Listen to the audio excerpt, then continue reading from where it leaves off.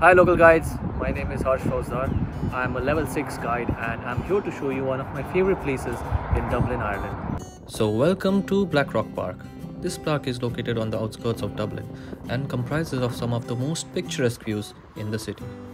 Along with the most scenic views of the Dublin Bay, this park also boasts a well-equipped children's play area and a cycling jogging track alongside it.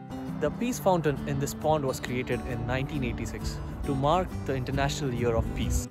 I often find time in my busy life to just come here and unwind, and that is why I love Google Guides community so much, is I found this place on maps, and when I came here I found my peace.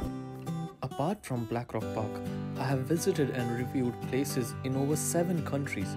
As I love traveling, this comes to me naturally.